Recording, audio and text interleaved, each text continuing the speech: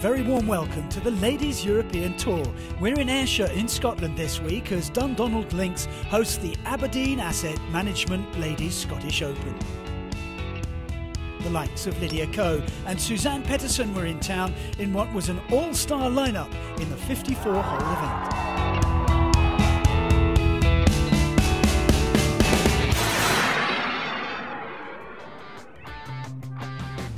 Living up to her reputation, Suzanne Petterson was out in front on day one. The Norwegian carded 4 birdies in her first 5 holes. The putter was working nicely. At 4 under, she was tied in the lead alongside Lydia Ko. How about this at the 4th from the New Zealander?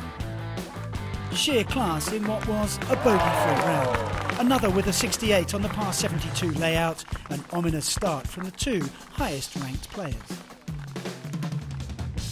So no surprises at the top of the leaderboard, but some further down. Both Katrina Matthew and Charlie Hull shot over par rounds.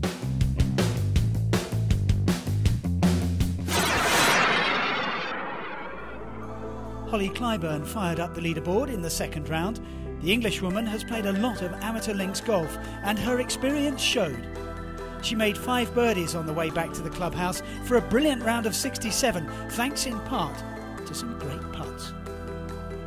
She was 4 under overall. 2 shots behind the imperious Suzanne Petterson. The 34-year-old continued to look untroubled on her way to a round of 2 under. At 6 under overall, she'd be the one to beat on Sunday. Petterson then on course for her first win in Scotland.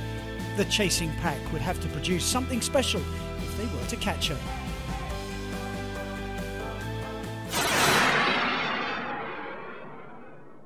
Rebecca Artis began the day level, but the Aussie started to move in the right direction with a birdie at the 3rd. Laura Davis teed off with high hopes, but it all went wrong at the start.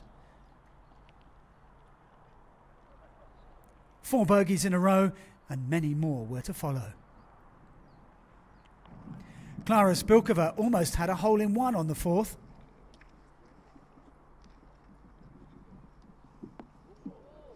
A birdie was to follow. She was 2 under.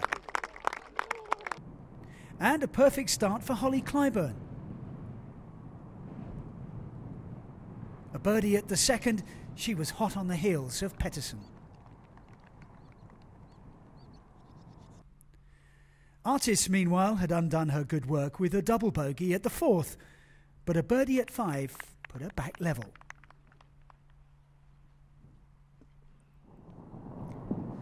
Petterson had parred her opening 2 holes before almost eagling the 3rd.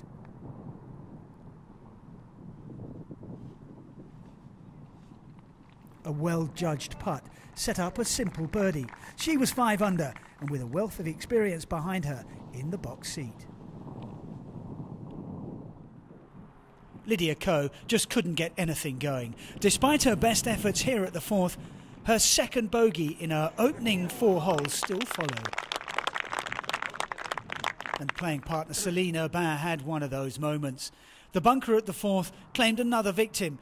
It would lead to a triple bogey and shatter her confidence. She began the day in 4th, she would end in 33rd. Meanwhile, Lydia Petterson also dropped a shot at the tricky 4th, but got back on track at the next. This was another eagle chance. But a tap-in birdie put her back under par for the day. While Rebecca Artis continued to motor.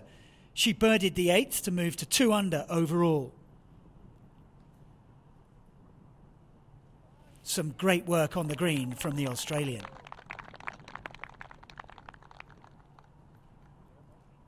While Artis was going the right way, Clyburn was hitting the buffers. Her putting skills deserted her. A bogey at the 7th and again at the 8th. She moved back to 4 under and 3 off the lead. That's because playing partner Petterson did this. That's the way to save par. A brilliant putt at the same hole to remain 7 under. Artis was striking the ball with confidence. This tee shot at the 11th set up a birdie chance. It was one she couldn't take though, and she remained 2 under.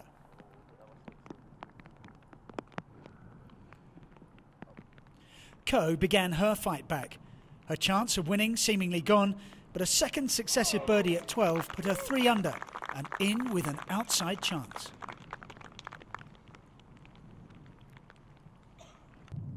Pettersson got into trouble at the same hole, a bogey here to add to her 1 at the 10th.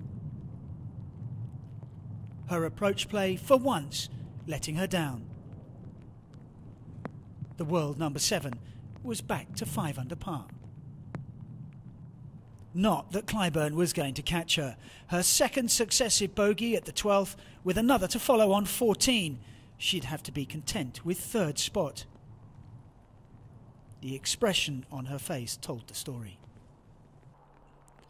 But Rebecca Artis continued to take the course apart. The Australian began the day 6 off the lead. This was her 3rd birdie in a row at the 14th. A wonderful approach in what were difficult conditions. She was now 5 under. Klara Spilkova was never really in the running for the victory, but the young Czech knew a top 10 finish would be enough to clinch a place at the British Open. A birdie here at 13 helped her on her way to 4th place. Artis had loftier ambitions. In trouble at the 16th, she produced this. A sensational birdie. Now 6 under, the Australian was suddenly in a tie for the lead.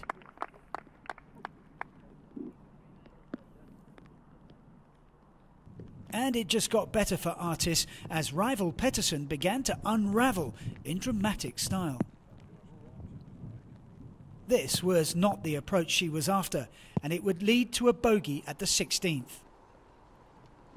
Suddenly, from leading, Pettersson was a shot behind.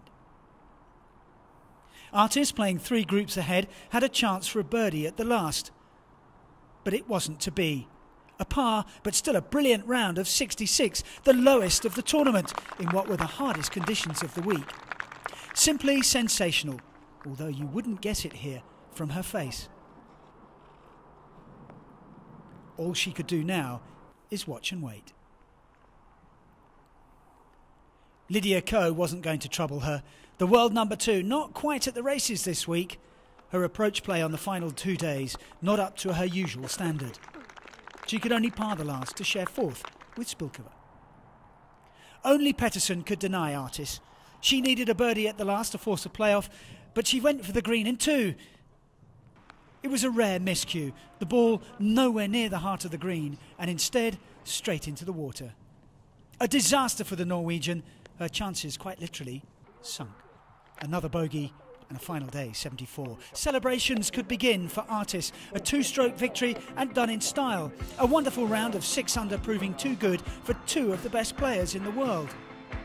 Her parents were in the air, flying over from Australia to see her in the Open. They'd have a wonderful surprise when they landed.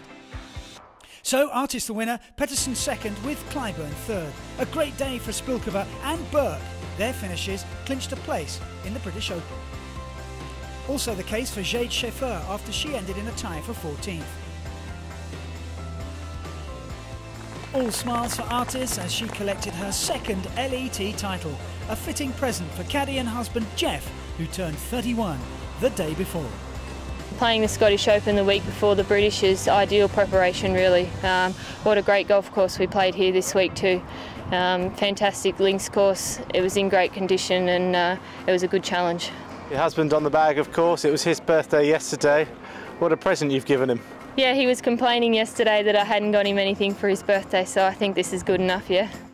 Gladys Nocera increased her Order of Merit lead over Mel Reid with another top 10 finish. Artis moves up 6 places to 3rd. Mariana Scott-Nord missed the cut here in Scotland and she drops 5 places to 11th. Suzanne Pettersson leapfrogs Gladys Nocera to the top of the Solheim Cup rankings. The British Open and Pilsen Masters are now the only tournaments left in which to pick up points. It's as you were in the race for Rookie of the Year, with the 2 young Danes, Madsen and Pedersen, leading the way. And there's no change in the top 5 of the Rolex World Rankings, but Suzanne Pettersson's 2nd place here at the Dundonald Links moves her up a place to 6th. I hope you've enjoyed the action here in Scotland, with Rebecca Artis producing a brilliant fight back. Next, the Ladies European Tour heads to Turnberry for the British Open. Can Artis carry on her form? You can catch up with all the news at ladieseuropeantour.com.